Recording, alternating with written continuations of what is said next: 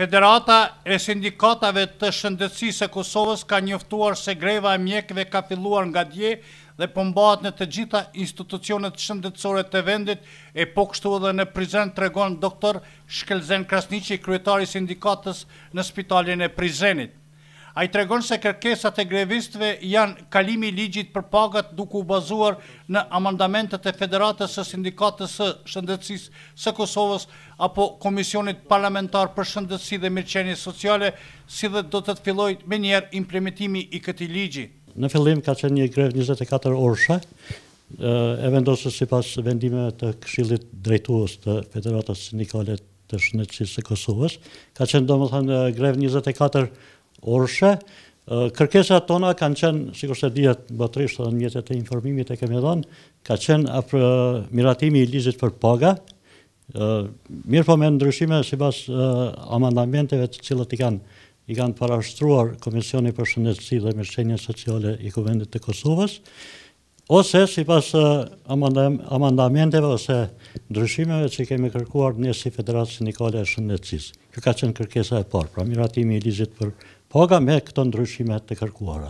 Dhe kërkesa e dytë ka qenë implementimi i menjëhershëm i këtij ligji. Për arsye se ka fjalë se jo do të implementohet më vonë ose do të ketë pengesa në implementim. Pastaj doktor Krasniqi tregon se të gjithë pacientët emergjent dhe urgjent do të kenë trajtimin e duhur. Gjatë ditës së djeshme dhe ditës së sotme nuk ka pas kurfar problemi dhe as ankesat e dukshme prej popullatës civile në ofrimin e shërbimeve shëndetësore në spitalin tonë. Për arsye se rastet urgjente janë kryer të gjitha, gjithashtu edhe pacientët që janë të hospitalizuar në spitalin tonë për raportet tona, ata e kanë marrë trajtimin e duhur. Raste domethënë që kanë qenë për analiza laboratorike, raste të cilat kanë pas nevojë për incizime të ndryshme, diagnostike, si dhe trajtimi me medikamente është kry për të gjitha rastet, do të thotë për pacientët hospitalor. Dhe kryesisht ka kaluar qetë.